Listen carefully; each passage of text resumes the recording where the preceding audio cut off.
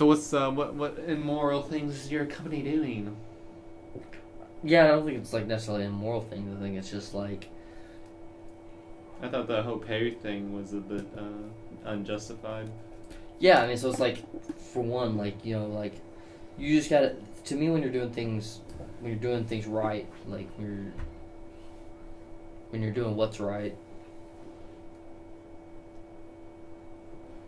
everything just works because of it. You know, like, so say for instance, if you decide to pay your employees above average, you're not gonna have employees that are, or you at least give them like raises like more frequently. Like maybe you don't start them off as over average, but like you give them raises more frequently. So and your top out rate's higher or something like that. Definitely. You know, so like if you're making your company more appealing, like I can't be like, oh, well, I'm gonna go fucking quit here and go work over there. Fuck this company, right? It's I'm not gonna find another better job than this. Like you want your employees to say that about your. That was one thing that was really positive about my last job at the gym is in the middle of working there, it used to be you get a pay raise even if it wasn't super big. You got a pay raise every 6 months. Then midway in there, they decided to change it every year. That's ridiculous. And it was still the same amount of money. It's not like the pay raise got bigger. Yeah, that's ridiculous. So they were cutting corners. And they probably weren't even huge pay raises, really. No, they're like 5 or 10 cent pay raises. Oh wow, that's ridiculous. Yeah, at a year mark, they should be 50 cents minimum, if not $1 or $2. But yeah, I mean they're borderline getting to minimum wage at this point, considering like everywhere is going up in pay rate. Yeah, and minimum wage is kind of climbing, even if it's not actually climbing. It's like it feels like it is. The minimum is definitely. Yeah, I mean, if you look at, like, I remember back in, like, 5 years ago, like, $8-9 an hour was, like, okay, better than... That was great. Yeah. And now it's like you're looking at everything's going to, like, 12, 11, you know, like, at a lower. Like, I'm seeing everything at, like, 12, you know, it's like... Yeah. I don't know. I still haven't made it $12 an hour, and I'm pissed. Really? Getting all these different duties, I'm not getting that pay raise. And see, to me, that's like, I don't know, like, I think that's crazy for a company of those sizes to not be able to pay out over $12 an hour. Like, I don't get how they cannot justify paying over $12 an hour. Yeah, it's weird thinking, like, the job I'm working at right now, since it's a pharmacy. I mean, pharmaceuticals, that's a very high dollar situation. Yeah, I mean, there's some people are paying up and close to $1,000 for their medications because they don't have the right insurance and stuff. So you can't, spare a little extra change for all the pharmacy techs that are leaving through the stressful environment. Like you got to reduce that turnover somehow, and you might want to suggest bringing up the pay raise. Yeah. Because there is a very high turnover rate at the pharmacy. Is there? Yeah, very high. So do they have a doctor on staff or somebody who's like... A pharmacist. They have a pharmacist who's on staff, which is like, I'm sure they're probably getting paid pretty significantly well. I don't know how much they're getting paid, but I assume they're like getting paid a couple extra bucks. That's it? I mean, we're talking about like a 6-year degree or like... Never really looked into it that deep, man. Really? I know they know more than I do. Because you'd think like handling medications like that, there'd be somebody back there that has to... like has some type of like doctor knowledge or something. I mean, maybe not. Maybe to hand out prescriptions. I don't know, man, like, because like a lot of people that I work there with, they feel like they're doctors because I feel like 1 year, maybe a year and a half, they're fucking wizards with that pharmaceutical shit. They know insurance like the backside of their hand. Really? And that blows me away still. That's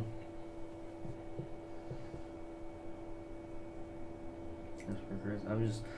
So, like, going back to the thing where, like, everything is just doing what's right. It's like, going back to, like, the thing with, like, Midwest Motioners, any company, that if you, with the whole finances thing and paying your employees above average, if you have employees that say, I can't quit this job and make more money anywhere else, people are going to have less negative, thoughts about the company. Yeah. This is one small aspect. It's like other things like don't do stuff like, okay, this is the first time we're doing this install. We're having this guy order the parts, this guy building the machine, these other people assembling it. It's like everything's so compartmentalized that nobody's working together and collaborating on building this as a team. It's a bunch of individuals building it. Yeah. Team effort's always the better way to go. And when like, that's definitely how you want to feel like everything is being when you get a new boss too. Because that was another reason why I left the last job. I got a lot of final warnings as soon as you came in around Christmas time. It's a great time to have it feel like you're losing your job. And had me do maintenance job work and the guy I was working with, which I really enjoyed, and I really liked.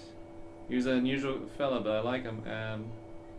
He was starting to get stressful being around, and he was starting to make it seem like I was just a piece of poo-poo, And that's just not the type of environment you want. And like you said, if pay rate going up, like everything starts to matter once it starts becoming a negative environment. Everything. Yep. Pay rate might not matter if the environment's so freaking amazing and so chillax and positive and everything's teamwork strong and it's just a great environment. But once things start going bad, everything matters. Benefits, your how stressful life is outside of it and inside of it, and pay raises and the pay in general and your breaks, and if everything starts to matter once you have a negative environment and bosses. You gotta collect a check at that point. Yeah. Yeah, it's like, why am I even here? Yeah. Yeah. I think that's kind of like where Midwest Motion's kind of gotten to, is like everybody's there to kind of just collect a check, and they're just waiting for the thing to sink.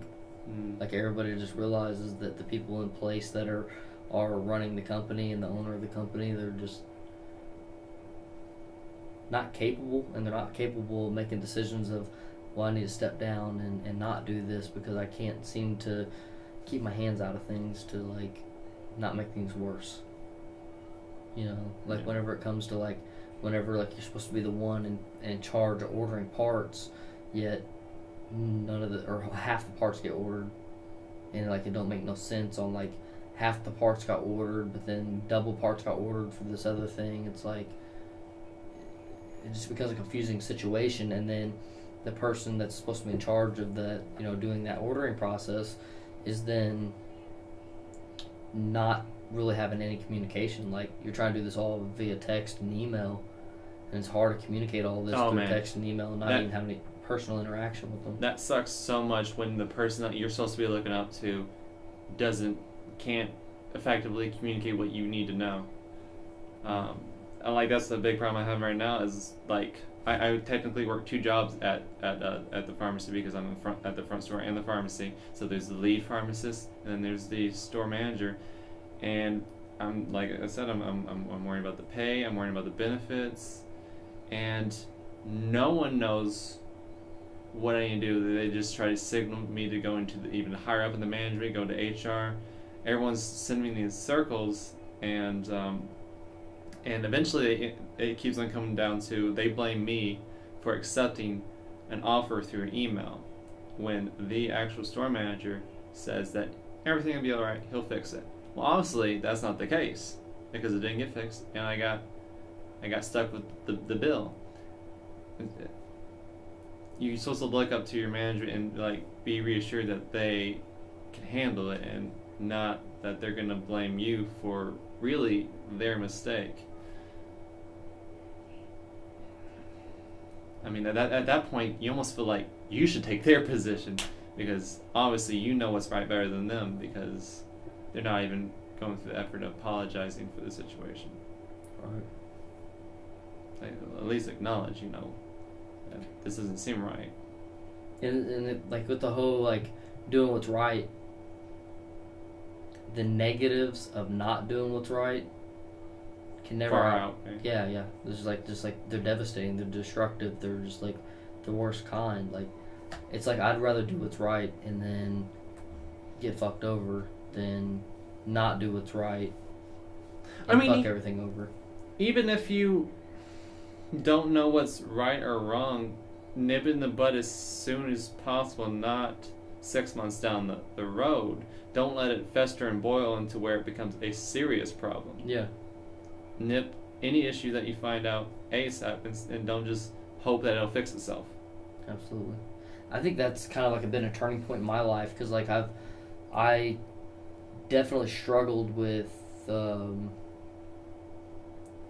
like saying things to people that like may have been like on my mind, things that may have been festering inside of me, but like I came to the conclusion that it's not right to let that happen, that the situation is just going to get worse and get more negative for both of us, and like or every party involved in the situation. It's just, by not maybe necessarily having to be blunt and maybe be a negative outcome, kind of like with me taking my cousin's friend home last night. You know, that was a situation that it had negative side effects in the short term, but it also set up a positive outcome for the future, you know, and it fortified like maybe worse things not happening and having to go down a road that like it's just ultimately way more negative than just the bad feelings of what had occurred during that time.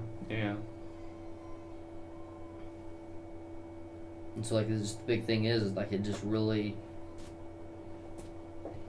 helped me realizing that doing what's right is also not necessarily what's right in the short term or the long term, but what is going to cause more devastation if you don't do something. Yeah. And it's a lot of the time it's hard to face that and be like, I'm gonna go against the current, because the wrong decisions are the easy way to go down the current, because everyone's usually doing the wrong decision. No one wants to go against the current. Everything's always changing, and people aren't changing with the waves, and that's just not how life works. Right, absolutely. It's like, it goes back to like, why does almost everybody hate their job? It's like, I'm sorry, it just, going through this, I feel like as soon as you turn that mic, it's just like this podcast mode. Kind of does I feel like I'm automatically in a podcast. It does kind of feel like that, doesn't it? Yeah, it does. It feels like it's a serious podcast conversation. Should be on the radio right now. We could totally do it. I am feeling it right now. What was your last comment before that?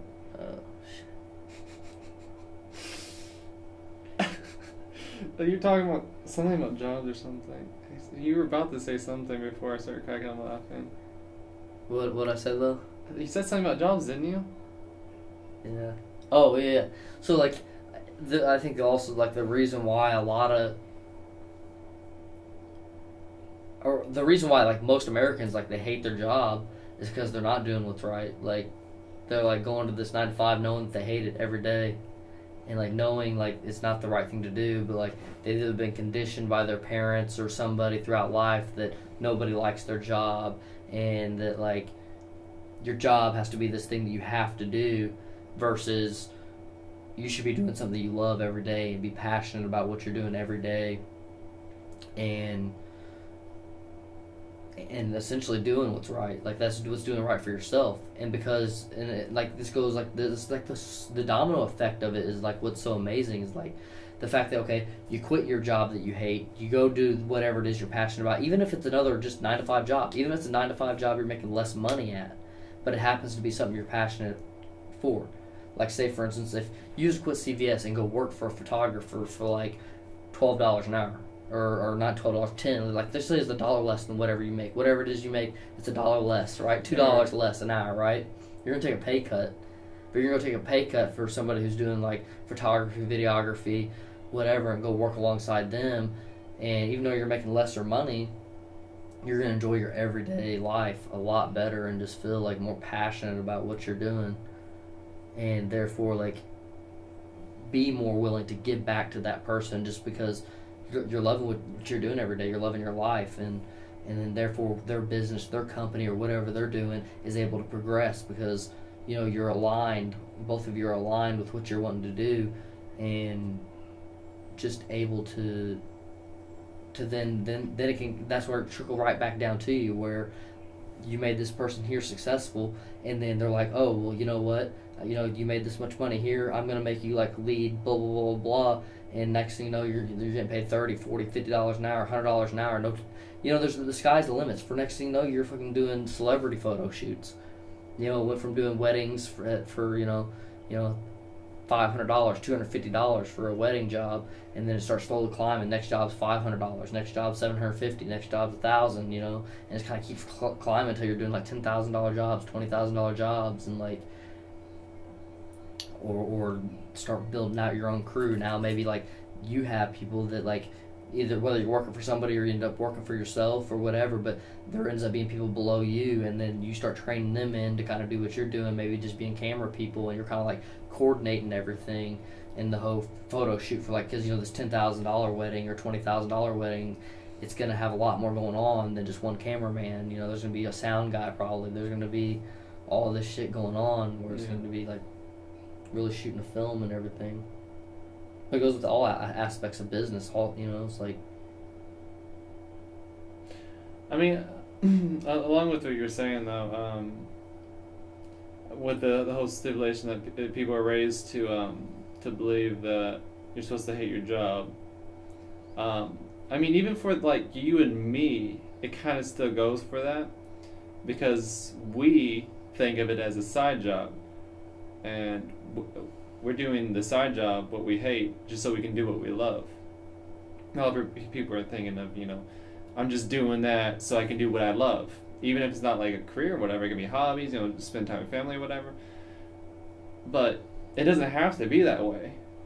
Right. I mean, you can make the change and it can all be positive. It's just going against the current again. Yeah. May have to put in a little bit more work right now, but to try to accomplish both things, your passion and still pay the bills. Yeah. And it's really scary to go against the current and multiple reasons like ours and stuff, because we know that it's pain for our other hobbies, and you don't want to go against the current because you don't want to be out of the job and then be homeless. Yeah. It's not just based on that traditional mind thing. There's a lot of fears upon it, because people don't like. I mean, at least we assume that people don't like people going against the current because. Yeah, there are some people who are not doing right. Yeah. People are not doing what's right. Like Gary Vaynerchuk. Like he always says that they will get their people and train their people and go get them another job somewhere else. Like he's like, I don't care if Joe Blow wants to work for me for 2 years and he comes to me and tells me he wants to quit. I'll find him a job. He said, I'll put in a good word for him. He said, I'm not going to hold anybody. Basically, paraphrasing him, but basically like their job is not to hold them back from accomplishing what this other person wants to do, because by not allowing them to do what they want to do, they're not doing what's right. Therefore, they're working for a company that they now hate, which they're not going to put the effort in for, and then you're just. I mean, in general, it's internal, really, really internal good marketing too. Because if they go on to another job, they're going to be like, "Oh man, that job was awesome." And if like friends from that job are leaving, they'll be like, "Yeah, go to that job. That's a great job." Yeah. It's great internal marketing. It's another way to get your name out. I mean, good always gets the name out better than bad does. Bad spreads out like wildfire. Yeah. Good doesn't spread as much, but it's still really. I mean, it's good. Yeah. Yeah. And it's like, so say for instance, like if you ever work with a company that has not necessarily work for, but if you have interactions with the company, say for instance you get a bad product, right? And you give them a call, say, hey, I have this bad product, and there's really no questions asked. They're like, okay, send us in your product, and we'll send you a new one in, or we'll send you back a new one. Or there's been times like, so I wear American Fighter a lot. I called them before because they messed up my order, and they had a bunch of the shirts were the wrong size. Gave them a call. I said, hey, I just want to let y'all know that y'all sent me some shirts that are wrong size, whatever. And they said, send us a picture of the tag saying it's showing the wrong size. Didn't even request that I send back the shirts or anything. Just sent me all new order. And then just redoubled the order. They didn't just send the 2 shirts back that they messed up on. They sent the whole entire order again. That's actually a really good reason why I enjoy Amazon as much as I have, because as many times as I gotten like a UK version of a game, which when you get a UK version of a game, you have an American console, so it can't play that. Oh, really? Yeah, region blocks, which Switch got rid of. So that happens. I keep the game, and they just refund me the money. Or they send me Oakleys when they were supposed to send me the remote to my camera. They let me keep the Oakleys. You know, that I'm winning in that. I'm not winning what I wanted to, but I'm winning.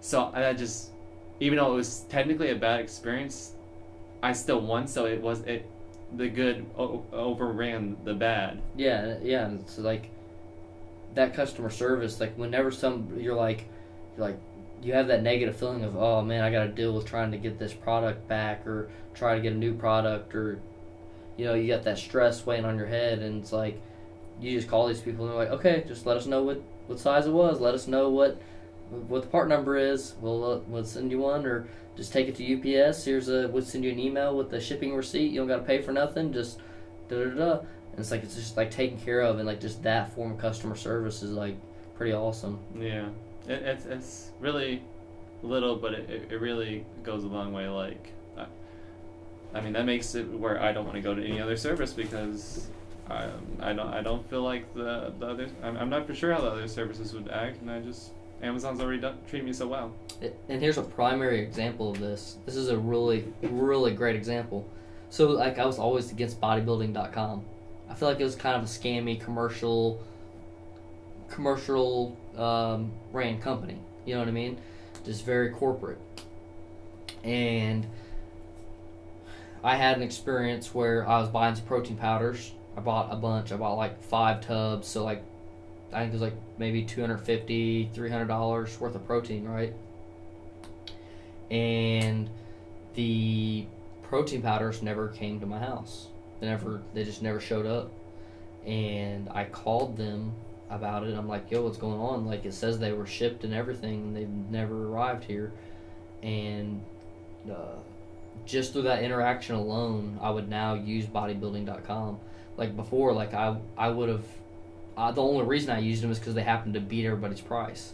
They beat everybody's price, so that's why I went ahead and went with them. Like, screw it, they're cheaper than everybody. I already know the product because I've already used those protein powders before. It's the same brand as I always use. It just happens to be from another company that I'm buying it from.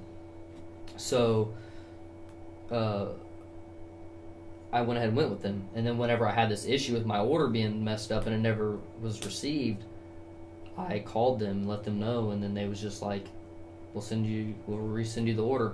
I'm like, that's it? Like, that easy? And they're like, yeah. Like, y'all don't need anything else? And they're like, no. I'm like, okay. And I'm like, and they're like, and if the other order ends up coming in, they're like, just keep it. And I'm like, okay, cool. Did you get both orders? I ended up getting both orders. So it was like something weird. I guess that they marked it as shipped, but then like I think the UPS person took it, but then delivered it like a few days later. Ah. So it was marked as shipped. Like if I went on the site, it was like it delivered. You know, and it said delivered, and so it was like, I don't know. He's like, damn, where'd my protein powder go? Did you feel kind of bad for them because it wasn't even their fault? It was like UPS's fault. Yeah. But I mean, they definitely gained a customer out of it, and they definitely gained the fact that I'll be able to talk good about them. Yeah. It's like before, I had a very negative outlook on them before, just because of the vibe. Just the vibe, yeah. Just feeling so commercially, and I'm not really a commercial type of person. Not, you know. I care for more like a personal interaction with the business owner type of person, you know. Oh, free, loving, and open. That's always the ideal environment. That's the ideal environment that, you know, if this goes forward pretty well, I'd hope that we create. Absolutely. Get like 1,000 company members, and it'll be hard to keep it straight. But we'll keep it straight. I think it's like, a lot of people may not be religious or anything like that, and I'm not super religious myself, but like if you look at the Bible, there's 10 commandments. There's only 10, and then look at the United States laws. Look how many laws there are. Like there's like a countless number of laws. Yeah. You can't run a company the way the United States has laws. No. You can't have 100 or 1,000 rules to your company. You have 10 rules, and everything just happens to fall into those 10 rules. Everything that happens to be a negative, any type of negative action. Well, sort of kind of like the same thing. I'm gonna end up going back to Pixar anyway. A thing that Pixar, when they merged with Disney, Disney was trying to get Pixar to have all of Pixar's employees and everything sign contracts because they were weary about them leaving and being left out of having the experience, the employees that they needed. Yeah, they wanted to buy the employees as well. They wanted to make sure that they were going to be on for a year, and they wouldn't have to worry about them leaving. But Pixar's look was like, no, I don't want contracts, and they had a good stance. I mean, because contracts puts it. There's no reason for the employees to go higher up and contact them, and vice versa, because no matter what, they're stuck in there for that contract. But since they can leave whenever they want and come whenever they want, they have to have communication. They both have to be pleasing each other. So, like, that free-loving environment right there, you can see the benefit. Yeah. Because you both have to please each other. So you both have the communication, and that creates an environment that constantly tries to take care of itself. Yeah. Yeah, absolutely. Yeah, going back to working as a team or just, it's really what it's all about. It forces you to do what's right. Yeah. If you have that contract where they can't quit for a year, you don't have to do what's right. It's the easy way out, but you don't want the easy way out. Yeah. You want the hard way out. Yeah, guess what? At the end of the year, when that contract ends and everybody leaves that day. Yeah. Because they're like, screw you guys. Our contract's up now. It was a horrible Peace. year. Whereas the other way around is like never having a contract and everybody stuck around until the rest of their life, And when you say that, peace after a year and stuff, you make it sound like the employees benefit, but no one's really benefiting because, like, if they leave and new people come in, you won't know why they left. You need constant feedback on both ends because you could stop them from leaving and you keep the company growing. You don't want boundaries. I mean, obviously you need a couple simple rules, you need a couple guidelines, but nothing like a contract. Nothing that makes you feel like you're in a prison. You want to feel like you're in a playground, but a playground that is actually getting good work done. Yeah, absolutely. Could you imagine signing a contract that says you must do what's right? You must do what's right. That's like the only contract. Like that's the only line of the contract. Man, sign here. At hindsight, you might think that's a good thing, but then what is everyone's version of doing right in every situation that they come up to? Yeah, I think that is so vague. Right. And so I think the concept of it would be more of like more so joking, like but like in serious situation though. Like in a serious situation, like if the employee's job is to do what's right, and vice versa, the company's job is to also do what's right. Yeah. And even if it is, the thing is like, doing what's right is always what's right. So, if a company has to lay off employees, sometimes that's what you got to do. Like sometimes that's what's right because maybe it's what's right if you fight the decision and try to avoid it in every cost possible. Right. But you may have lost half your customers. You may have lost half your contracts with all of your income sources coming in.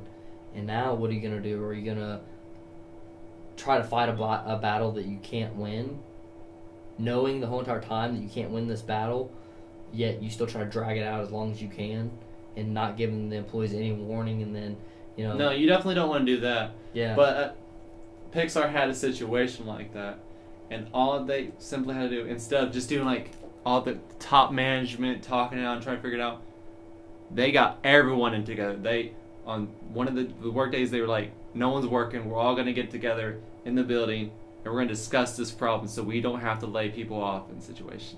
And guess what? They got a lot of solutions. The solutions they didn't even know that they needed solutions to. You just got to keep that communication, and you can accomplish amazing things. Totally agree. That Pixar book is a really good book. It's a book you read? Yeah, I had to read it for my business class. Really? I'm glad I chose that book because it is really inspiring.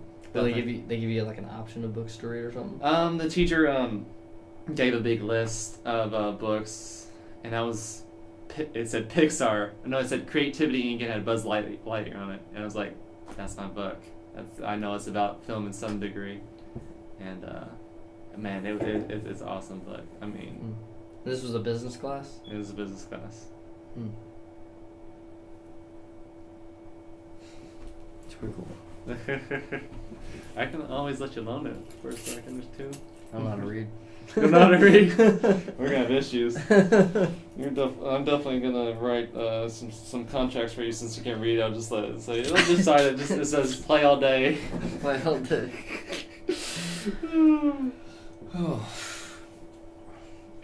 Yep. I guess it's been a good podcast, man. I mean, it's definitely been a very big and good podcast. I think it's been. You think it's been 30 minutes? How, does it say? It's been 31. 31 minutes? Is that like a normal podcast? I think podcasts can be about however long you want them. You're the only one who's told me that. I think Charles said it was 30 minutes to an hour. And maybe Isaac said maybe hour to an hour and a half.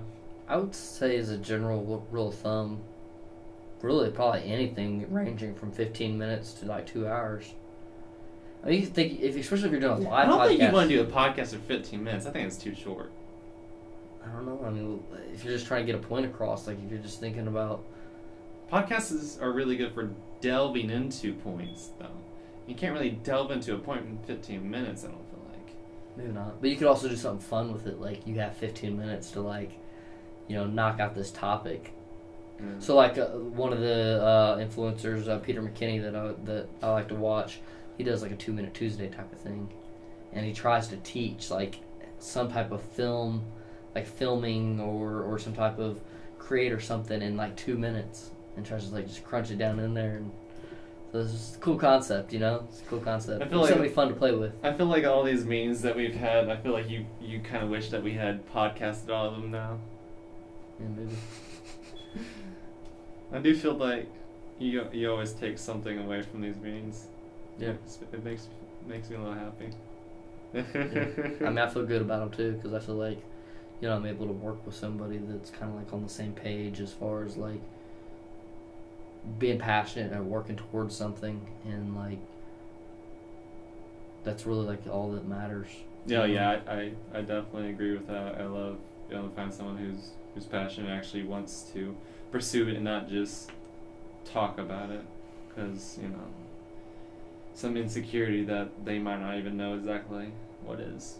Yeah. Because I mean, it really is the defining factor between doing and not doing, is just the insecurity of you just not knowing or really thinking that you can do it. Probably, I mean, it could be due to some tragic past, like mommy or daddy issues. Yeah. And I don't mean the kid by that, but it's the truth. It's the truth, Yeah.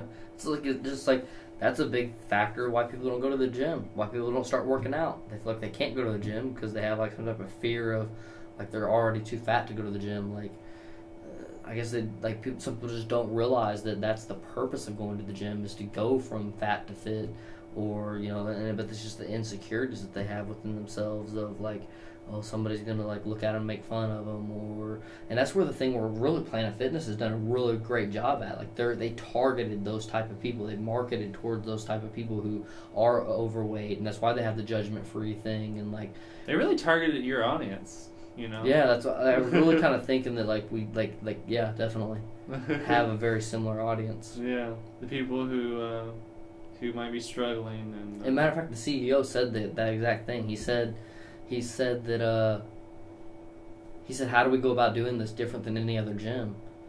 And basically they decided that, you know, we're going to target the people who are not even into fitness right now.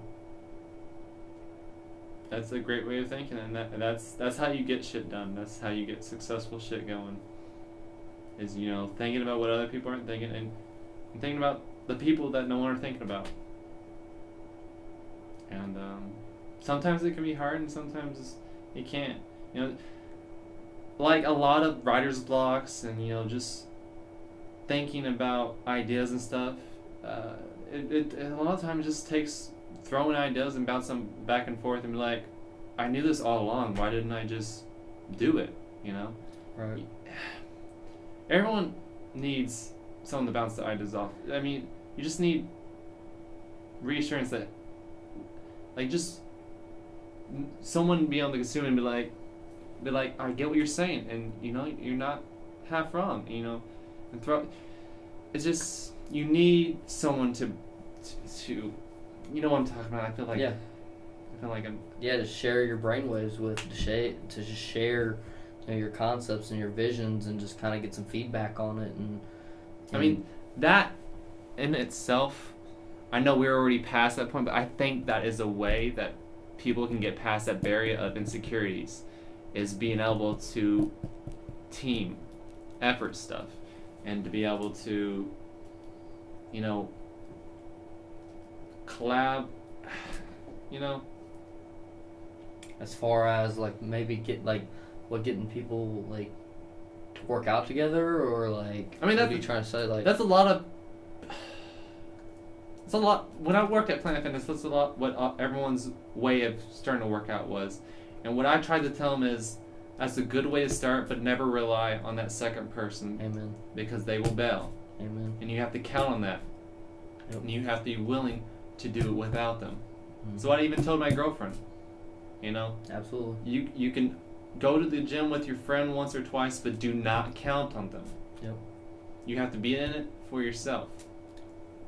I've been working out over 2 years now, and there's not a single person that has stuck it out with me any period of that time. And that's good on you.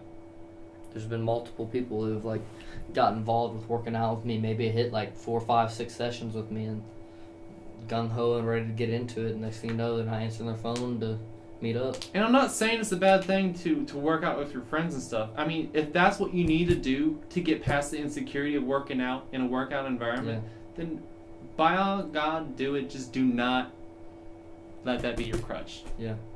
Never. When you realize that there is a crutch, get rid of it. Get rid of the idea. Crutches do nothing but make you weaker. I agree. And sometimes that's the idea of and being insecure, of people seeing you look unhealthy. It can be friends that can be your crutches, and you're around a group of bad influences, and you don't want to get away from them because those are the friends you've always grown up with. Only friends you know. Yeah. But, I mean, everyone is better. Like, I'm not saying the friends are bad, but if you can see what they don't see, then that puts you a step above them. And if you take action and go forward with what you see and, like, better yourself, they will see the same thing, and then, you know, it'll create a ripple effect. It just, as I said at the beginning, you have to go against the current. In every situation, not just business, not just personal, every situation, when you realize that you're going with the current, go against it. It's always the better decision. It's always doing what's right. Yeah.